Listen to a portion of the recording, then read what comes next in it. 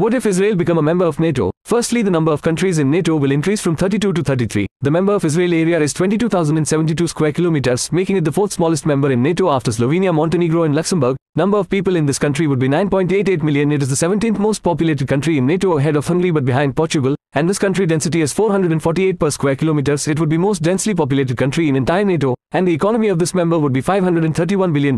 It's making 12th largest economy ahead of Denmark but behind Norway. While GDP per capita would be $53,372, it's higher than NATO average, and it's making 10th richest country in NATO just behind Canada. And overall NATO will increase 0.09% of its land area, 1.03% of its population, and 1.13% of its GDP. Tel Aviv is the largest metro area in this country with 4.4 million people. Also, this city would be 9th largest metro area in entire NATO, and this country have around 170,000 troops. It would be 7th largest army in entire NATO, and it will also become the 4th nuclear armed country in NATO after the United States, France and United Kingdom. And this country will be the 6th most powerful country in NATO after France, Italy, Turkey, United Kingdom and United States.